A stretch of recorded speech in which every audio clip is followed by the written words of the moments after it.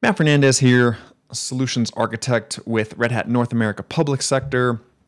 I want to show off the demo I have of automated self-healing with ServiceNow and VMware, and of course using Ansible automation platform together with event-driven automation to do it. The idea here is we have some critical app that runs as a web service. In this case, it's just a simple Nginx server. But this is something that it needs to be up as much as possible. Anytime it's down, we should be notified fairly quickly. And ideally, if we can simply auto-remediate it or heal it in some way, that would be fantastic. Because how many operations IT system administrators want to be woken up in the middle of the night? We like to sleep, we like to do things that make us happy, but we don't want to be interrupted from those things to go bounce a web server or go restart a database. Something simple like that. Those should just be processes that have built-in processes that have some sort of built-in workflow for remediating them. So that we're going to show that off with Ansible today. ServiceNow is here for situational awareness, keeping track of what we've done and how we did our auto remediation. So this is my simple web app. It's very simple. It's just a cute puppy. And before we get started taking it down, I want to show off a couple of these dashboards. So this is the new event-driven automation web GUI. You can see it's running. Anytime we get in an activation in here, we're going to see it. We'll get back to that later. This is the auto remediation workflow that I alluded to earlier. So the first step of this process is to open a ticket for the incident that has been detected. So we're just going to we've already detected that the web app is down at this point from our monitoring stack, and Ansible is going to create a ticket in ServiceNow to keep track of this incident that we've detected. The next step is to redeploy the web servers. So this is just going to do the first most basic thing that we would probably do as a system administrator.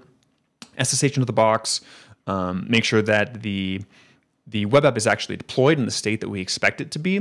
Make sure the Nginx service is started and running, and all of that from an application standpoint. The next, you notice that we have a red line and a green line here. So if this succeeds, we're able to ensure that the service is up and running by, again, actually SSHing into the machine. Then we're going to resolve the incident that we originally created.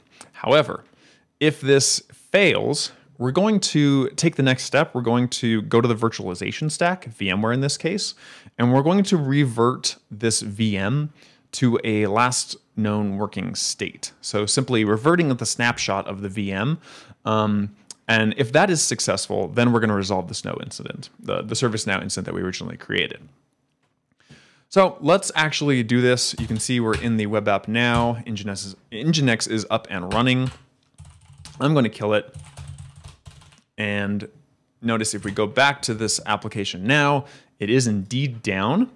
Our monitoring has likely already picked it up, and we probably have a new job running in automation platform. And you see that we actually do. The first thing it does again is open up this ServiceNow incident. So if I go to my incidents, refresh here, we'll have one. It's critical. This important app is down, even though it should not be. And you can see we've already got an update here from Ansible. So we're going to attempt our auto remediation self-healing of this important app.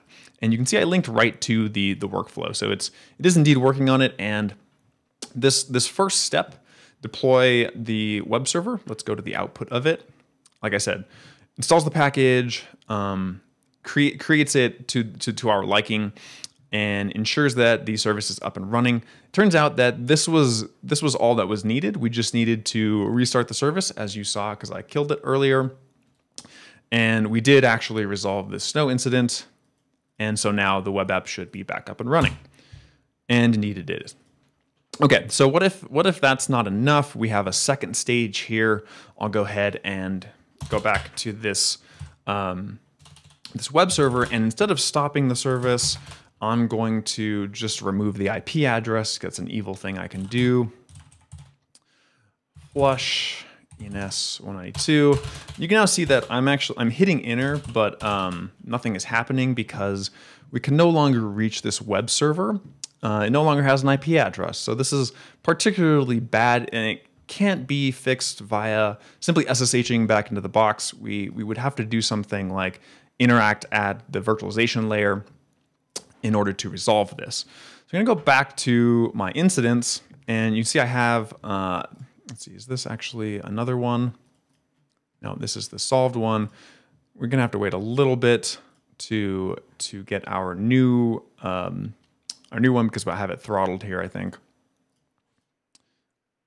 So let's wait just a second.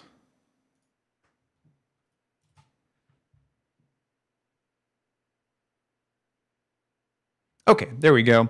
And we have our new incident that has been created. Again, Ansible is working on it. However, this time we will see it go the failure route. I'm going to go ahead and open up the output of this. It's trying to connect to it, but it will fail. There we go. And now we take the failure line to revert to a snapshot.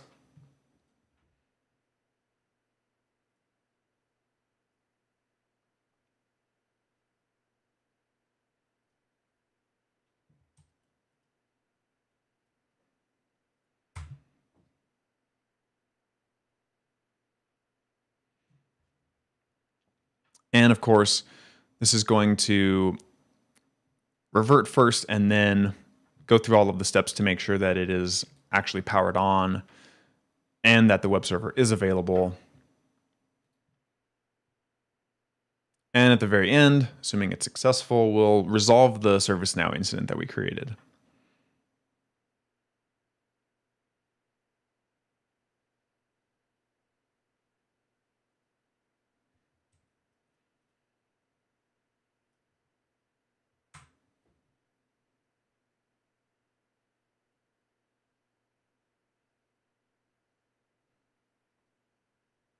There we go. Looks like it is finished. We'll go back to the app. It's back up and running. And just to check the incident that we created, and we'll refresh this. And we see that it is solved and closed. That's all I have for you. Thanks for watching and happy automating.